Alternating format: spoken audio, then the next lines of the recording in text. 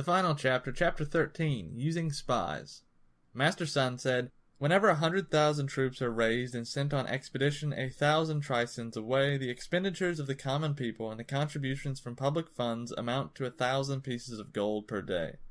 Inside and outside there is much turmoil. People exhaust themselves on the roads, and 700,000 households cannot attend to their agricultural and other daily chores. The warring parties may face off for several years to contest for the victory of a single day. Yet there are those who, out of niggardliness for their rank and salary, are unwilling to spend 100 pieces of gold on spies. This is the height of inhumanity. A general like this is not a general of the people, nor is he of assistance to his lord.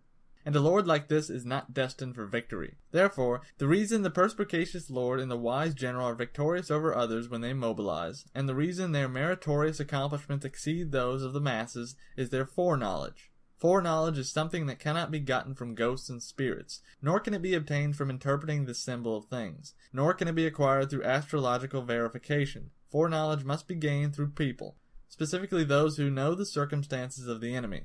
Therefore, there are 5 different types of spies that may be put to use. Those who have an excuse, inside agents, double agents, those who risk death, and those who escape with their lives. If these 5 types are employed simultaneously, the enemy will not be able to keep himself informed of their hidden ways. This is the so-called miraculous conduct of spies, the treasure of the ruler of men. Spies who have an excuse are drawn from the local people among the enemy. Inside agents are drawn from the officials of the enemy. Double agents are drawn from the agents of the enemy. Spies who risk death do so because we disseminate false information, letting it be known to our agents who spread it to the enemy agents. Spies who escape with their lives are those who return to make a report. Therefore, among the affairs of the 3 armies, there is no one more intimate than the spy, no one who receives heavier rewards than the spy, and no one who is more secretive than the spy. Only the sage and wise know how to make use of spies. Only the humane and just know how to employ spies. Only the subtle and sensitive know how to extract genuine intelligence from spies. Subtle indeed. There is nowhere that one may not use spies. But if the plans based upon information provided by spies are divulged before they have been launched, then both the spy and those to whom he has told it will be killed.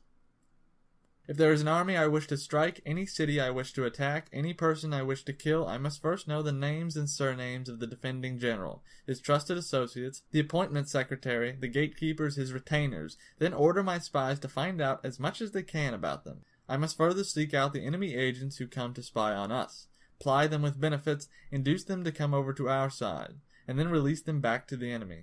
Therefore I will have gained double agents who are at my disposal. Consequently, I will know more about the enemy and will therefore be able to acquire spies who have an excuse, and inside agents whom I will be able to employ.